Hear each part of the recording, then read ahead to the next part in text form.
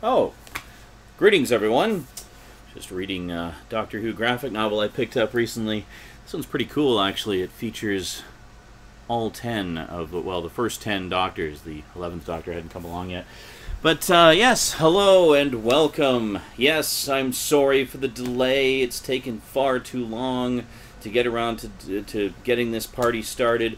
It is, of course, the 50th anniversary of Doctor Who this year. The longest running sci-fi franchise in history, period. It actually beats Star Trek by 1 year, and that's taking into account the creation of the original pilot of Star Trek. So, yeah, take that, Star Trek. Doctor Who beat you. Ha!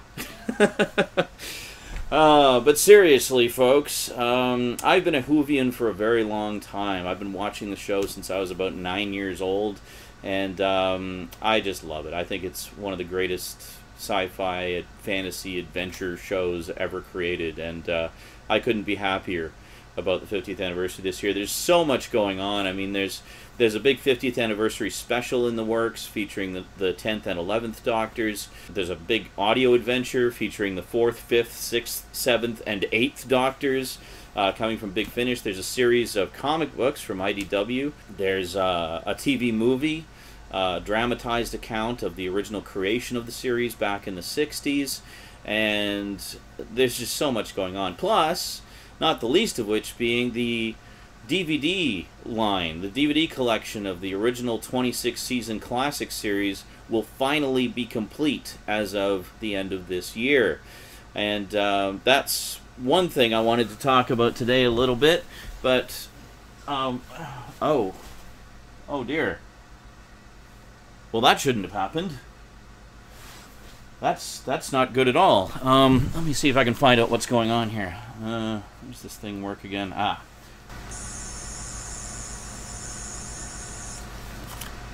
Uh-huh. Never quite sure how to read this thing.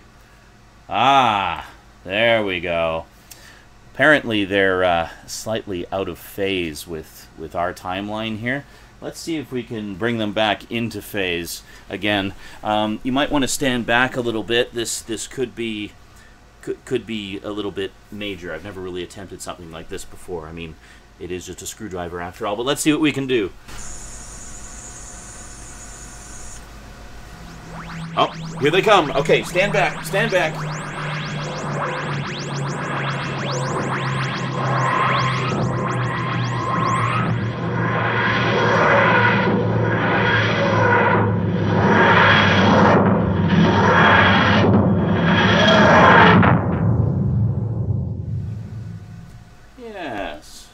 Yes, I think that's much better. Not quite sure what happened there, but gotta love the trusty Sonic. Well, speaking of which, I think I have one more use for it. Let's get this party started, shall we?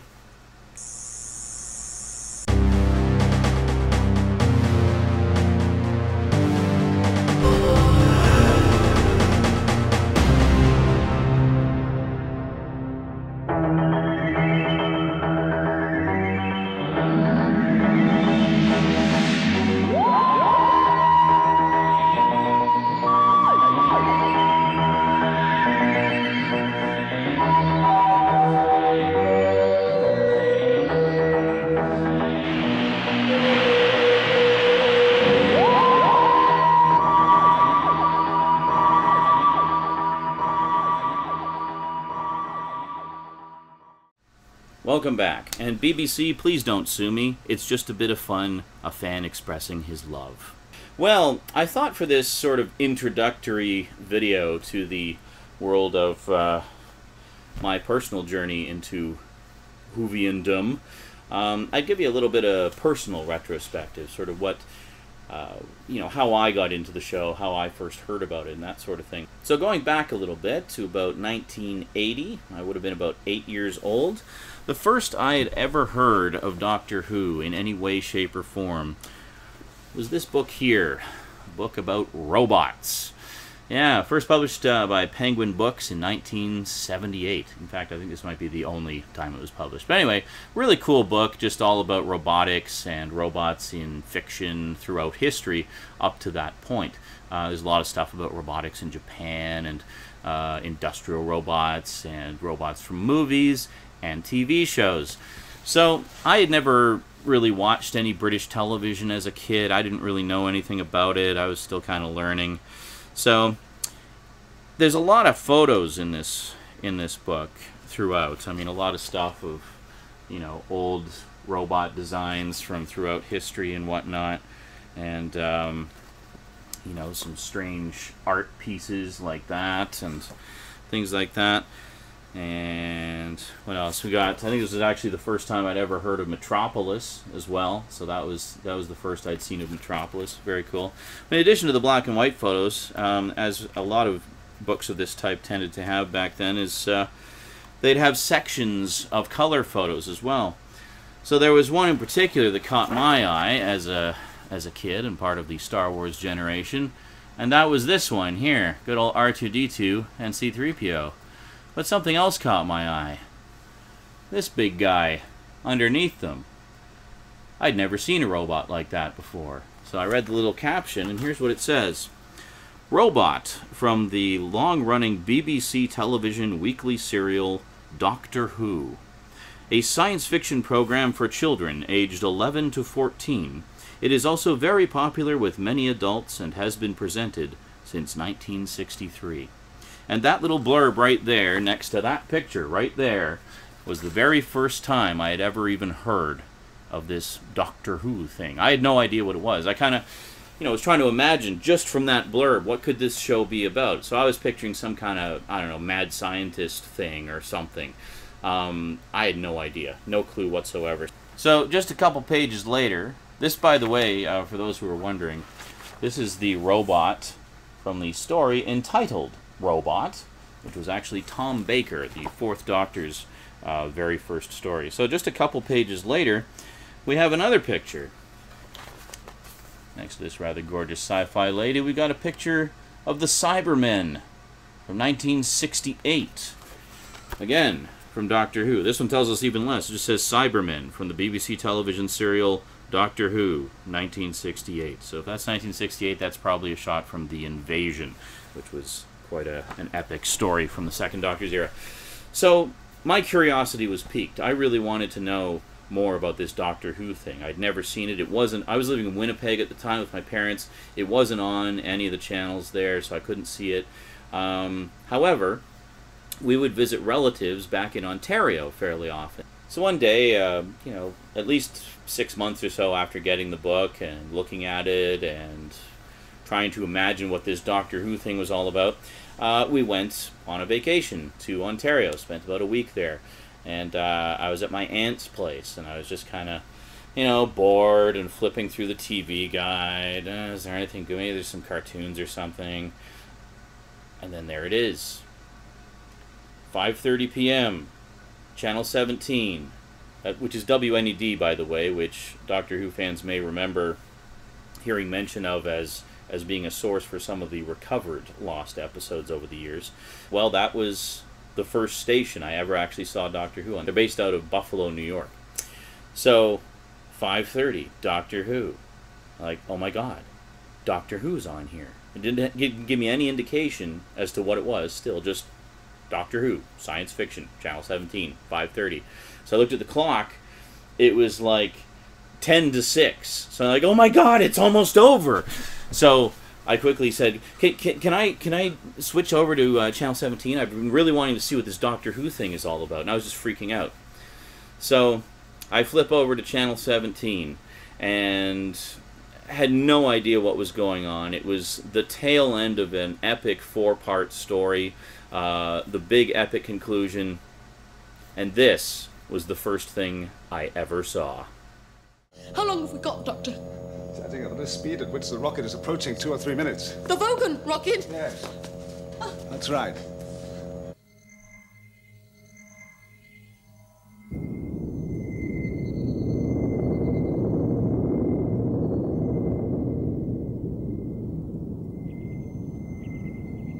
getting away. Then the Sky Striker will simply destroy the empty beacon. If it is empty. Okay, so we have a couple of characters who are tied up on a space station, and there's just some crazy stuff going on. I had no idea what was going on, no idea who any of these characters were. I thought the girl had referred to the guy in the jacket with the scarf and the big hair as Doctor. So I was like, is that Doctor Who? Is that the guy, the character? And I had no idea, so I just kept watching. Oh, wait a minute. You're right, they're loosening. Good girl. That rocket's getting too close for comfort. Hello, Voga. Hello, Voga. This is Never Beacon. Doctor, is that you? Commander, tell Vorus the Cybermen have abandoned the beacon. He's to aim the rocket at the cyber ship. But Dr. Vorus is dead, and none of us here knows how to operate these controls. What? Just let me think. Oh my god. Did they just say Cybermen? Are the Cybermen in this? Doctor, it's going to hit any second. Commander? Yes, Doctor. There are 2 levers on the left of the panel. Got them? Yes, I've got them. The top lever controls the angle of flight, and the lower one must be the direction and stabilizer control.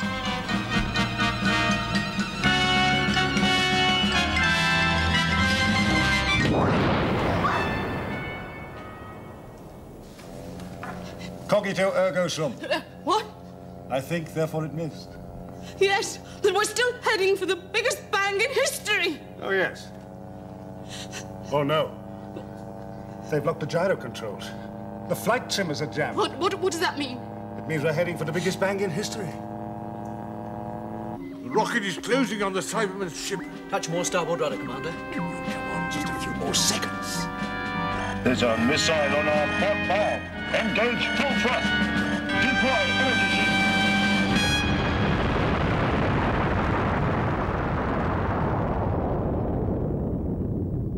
It is the Cybermen, or at least it was. I saw them just long enough to see them get blown up. Oh well.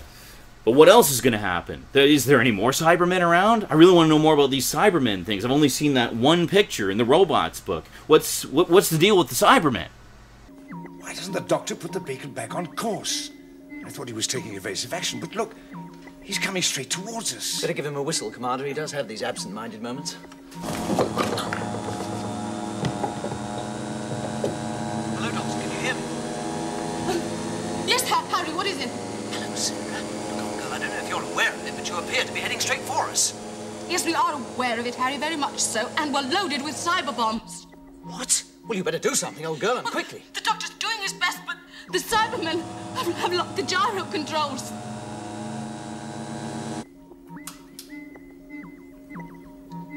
It's still coming straight towards us. It's going to hit. It's going to hit. That should do it.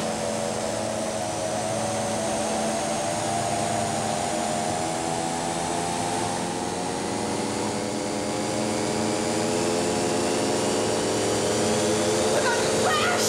Hang on. If I pull her back at this speed, she'll break in half.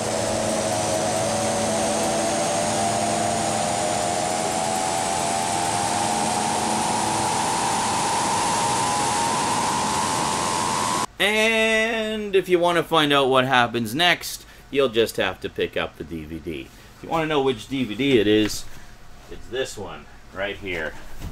That was the tail end of Part 4 of Revenge of the Cybermen, which is actually the final story from Tom Baker's very first season.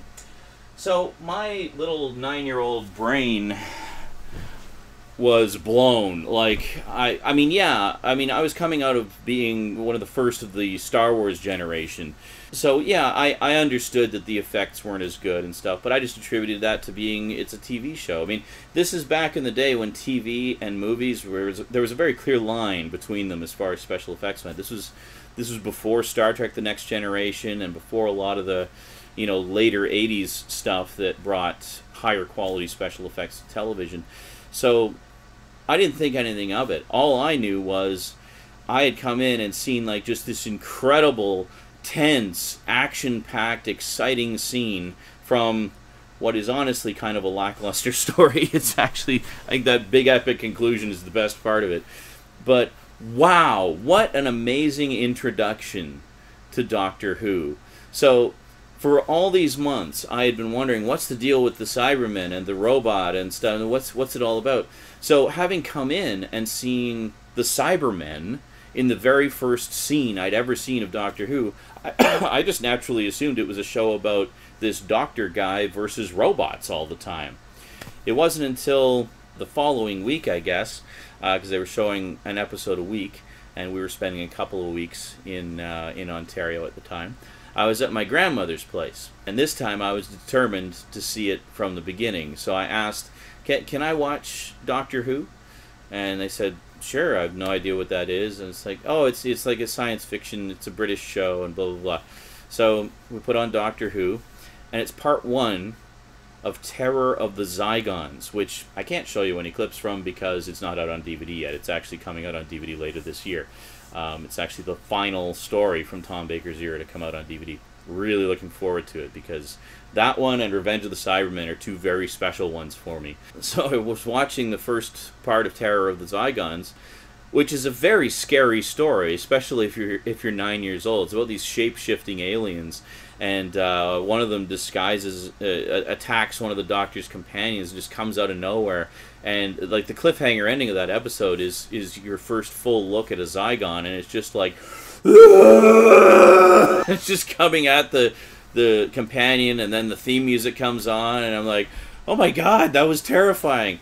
So at that point I realized that, okay, it's not just robots, it's other things too, which just made it even more interesting to me. I was like, oh my god, this is like the coolest thing I've ever seen. I still have no idea what's going on and who most of these characters are, but I'm just, my little 9-year-old mind is just blown. Like, I need to see more of this show. So back to Winnipeg and being Doctor Who-less for a while. But I have a distinct memory of playing in the front yard of our townhouse there, and just kind of digging in the dirt, idly thinking about Doctor Who. And I remember specifically what I was thinking was, just think, right now, somewhere in Britain, they're making more episodes of Doctor Who. Just a random thought from my childhood. I guess it wasn't I guess it was 1981. When all this was going on. So I mean, it's hard to, the years kind of blend together when you're remembering childhood memories. But anyway, 1981, 81, thereabouts. So 1982, we actually moved back to Ontario. We used to live in Ontario, then we moved to Winnipeg for a bit, Winnipeg, Manitoba, and then we moved back to Ontario. And I was overjoyed, because of course the first thought that occurred to me was, we're moving to Ontario? I can watch Doctor Who all the time! Yes, I was fast obsessed with the show, because I mean it was literally unlike anything I had ever seen before, and I was used to standard sci-fi stuff, you know, grand sweeping space adventures, Star Wars type stuff, Star Trek, you know, a lot of cartoons and whatnot that I used to watch at the time, like Black Star and you know, Battle of the Planets and things like that, but this was completely different, so I really wanted to check out more of it. And of course, the fact that every episode ends on a cliffhanger just means that it makes you want to tune in again more, because you want to find out what happens next. And yeah, it got its hooks into me pretty early. So the first complete story I ever saw, where I actually saw it all the way through, from beginning to end, was, funny enough, just completely by coincidence, the story that immediately followed Terror of the Zygons. And that was this one, Planet of Evil. And going forward from this, I was hooked. That was it. I was done. I was there for life, man. Whovian for life. So going forward from Planet of Evil, I essentially got caught up on Tom Baker's entire run. And it went all the way through to his final story, Logopolis, where the end of it, he turned into somebody else. I was like, what? What just happened? Like, this is the biggest cliffhanger ever. He just turned into a completely different guy. So I had no idea that Tom Baker was the 4th Doctor. I just assumed he was the only Doctor. I didn't know that there was, you know, and I probably thought at some point, wow, this guy's been doing it since 1963? That's crazy. But, so it went to his final episode, and then it cycled back to the beginning, to Robot. So I finally got to see Robot and see where the robot was from. So that was a big deal. It was like, oh my god, it's the robot! And the story's just called Robot. Who knew? How cool is that? And but I had no idea that there had been 3 previous Doctors, or that there was, you know, that this was a thing that was a part of the show, that occasionally the lead actor would change. I mean, that just, you know, like I said, completely unlike anything I'd ever seen before. It just didn't occur to me. So I just naturally thought, like, oh, I guess the next story will feature this other guy as the Doctor for a bit, and then Tom Baker will come back, right? That's how it's going to work, isn't it? No, sorry. So around this time, they were gearing up for the 20th anniversary of the show. So I was getting caught up on some of the earlier Tom Baker stories that I had missed and whatnot. And I read a news article in, so this would have been 1983. So over the course of 82 to 83, I was, you know, getting caught up on the Tom Baker episodes. So shortly after it cycled back to the beginning, there was a newspaper article about the 20th anniversary of the show coming up and the big plans for that. And they were talking about a special that they were going to do called The 5 Doctors, which is this one right here. Now, this is the special 20th anniversary event movie, like TV movie that they did that featured all 5 of the previous Doctors and a whole bunch of the monsters and villains from the 20-year history of the show. Now, this little newspaper article, I wish I had it somewhere. I swear that I do have it somewhere, but I have no idea where it is. Probably buried in a box somewhere. But anyway, so this newspaper article was really enlightening to me because it featured a picture. I'll see if I can find it. Is this the picture here? Maybe this is the picture. If not, if there's nothing there, then I couldn't find the picture. If I could, then this is the picture that accompanied the article. So anyway, so I saw this picture, and I'm looking at it and thinking, well, who are all these other guys? I recognize him, that's Tom Baker, and I recognize him as the guy that he turned into, but who are these other 3 guys? I'd never seen them before. I had no idea that there had been 3 previous Doctors. So, again, mind blown. So I'm like, so now I'm thinking, well, how much more Doctor Who is there that I haven't seen yet? So finally, the local PBS stations did pick up some of the earlier episodes. They went back, they picked up the John Pertwee episode, so I was able to see the rest of the 70s era of Doctor Who, and I thought he was fantastic. I really liked his stuff a lot because it was very close in tone and feel to the Tom Baker stories. You know, very similar. You know, a lot of the same production crew were on them and stuff like that. So, so the two complemented each other very nicely, and that's always been my favorite era of Doctor Who because I think there's just a really nice consistency to it. Plus, it's just some of the greatest stories and characters came out of that era as well. Just really, really terrific stuff. So then, there was actually 2 PBS stations that were showing it at the time. There was WNED Channel 17, which was showing it 5 days a week, Monday through Friday, 1 episode a day. And then on weekends, they would show a movie or an omnibus compilation of a complete story. So they would have all the 4 parts or 6 parts or whatever edited together into a movie-style presentation, just cutting out the titles between episodes, and you can watch it all in one massive go. So for a while, they kind of just had, they'd have the daily episodes and they'd have a different story on the weekend. But then they picked up the 5th Doctor's stories, so they would show the 5th Doctor's stories on the weekend as a movie, and then show the older episodes during the week as individual episodes. And then the other PBS station just showed 1 half-hour episode per week. They were really stingy. But at least it meant I could get caught up on a lot of stuff fairly quickly just by having a lot of episodes coming out all the time. Then eventually, when the weekend movies got caught up to the current, more or less to the current series. Now, this was a time also, I mean, nowadays with Doctor Who, we get the episodes pretty much at the same time all over the world. You know, UK, US, it's all the same. We get them all on the same day or within a day of each other. Like, it's not a big delay. Back then, we would literally have to wait 6 months to a year, so we would actually be almost a full season behind the UK. So it was agony waiting for the new seasons to come out, because of course I would collect the Doctor Who magazines and read about the new seasons all the time, but I wouldn't get to see them until almost a year later. Sometimes, eventually the gap narrowed, and now, they figured it out and they get them all out at the same time. But back then it was a very different different world. Oh, one other thing I wanted to mention, just to backtrack a little bit, was you remember how the blurb in the Robot book said that the show was aimed at 11 to 14-year-olds, and I was quite proud of the fact that I first saw it when I was 10. I felt like, haha, I'm seeing a show that's intended for older kids. I'm so bad. You know, like I'm doing this big taboo thing, watching Doctor Who when I'm 10. Yeah, meanwhile, now I'm watching it with my 6-year-old, and she's loving it, so go figure. Yeah, I don't know where they got that aimed at 11 to 14-year-olds thing from. Looking back on it now, it just seems very arbitrary to me. I mean, it's always been considered a family show. You know, there's stuff for the grown-ups, stuff for the kids. Everybody can watch it and enjoy it together.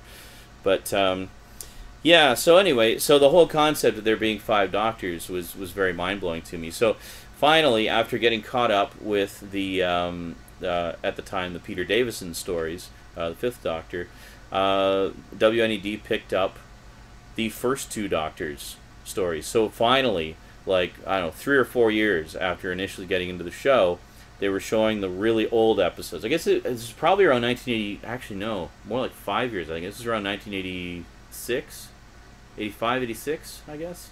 Yeah, so I guess about 3 or 4 years. Anyway, so around 85, 86, they picked up the William Hart and Ellen Patrick Troughton stories. So finally, I was able to see the very first story, and I distinctly remember the first time I saw An Unearthly Child. Now, my dad was never particularly into the show. He didn't really care much about it, but he appreciated the fact that it was really long-running and that it had a huge fan base and stuff like that. You know, I mean, he'd see all the merchandise I would buy, and I was collecting the comics at the time. Marvel Comics in the U.S. was actually reprinting the Doctor Who magazine comic strips in color as just comic book issues every month, and I used to have a complete set of those, but they sadly went missing when I lost a box of books and comics, you know, many moons ago. Lost a lot of good stuff in that box. Yeah, one of my goals is actually to reacquire the original run of those. I do have some of them, but I don't have the complete set anymore. But anyway, getting sidetracked as I always do. So I remember very distinctly watching An Unearthly Child for the very first time, and my dad was in the basement. This is where the TV was. My dad was in the basement at the time, just puttering around doing something, and when the beginning of the very first episode came on, he actually stopped what he was doing and watched the first, like, 5-10 minutes or so. And because he knew that, for me especially, that was a very big deal.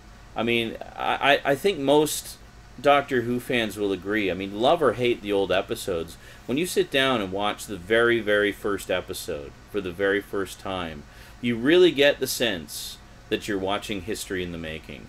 You know, there's some, you have this feeling of a sense of awe the first time you see that. And, you know, if you've ever seen the first episode, it's basically the familiar theme comes on, the titles come on, but the theme continues running. It's like the full-length version of the theme throughout the first scene. And then it slowly fades down when we see the TARDIS for the first time, just this police box in a junkyard, and the music fades down and you just hear the hum of the TARDIS. And it's a great iconic moment in television history right there. I mean, because it really is history being made. That's ground zero right there. Episode 1, Scene 1, you know, and that's where it all began. So, over the years, I collected a lot of Doctor Who merchandise, again, some of which I no longer have, a lot of which was in the aforementioned box that went missing. I used to have a good chunk of the Target novelizations of the episodes.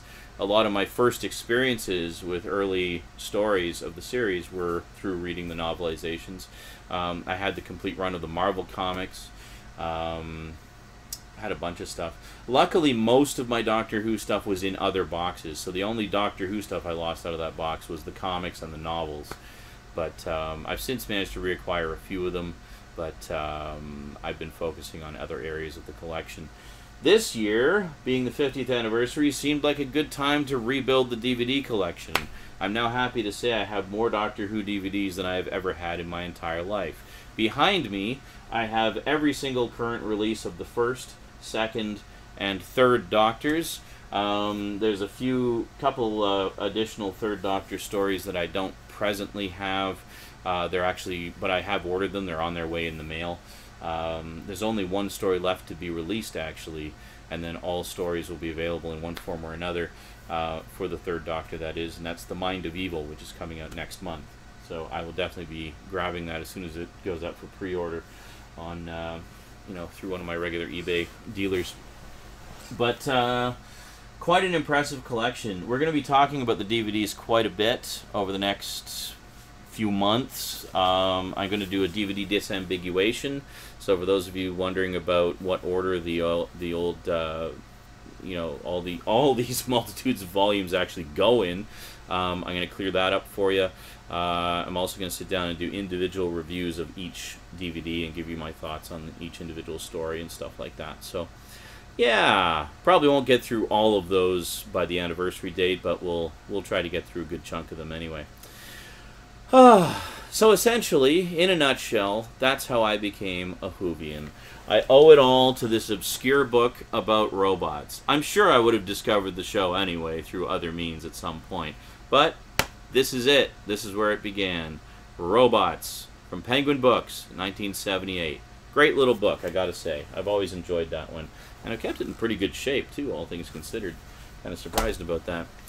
Alrighty, so that is it. By the way, I know this said Journey of a Whovian Part 1. The rest of them aren't going to be numbered like that. I just did that as a bit of fun, just so it would look and feel like a Doctor Who episode. Hope you enjoyed that. Anyway, I think it is time for me to dematerialize. So until next time, thanks for watching, and sayonara. Wrong button. There we go.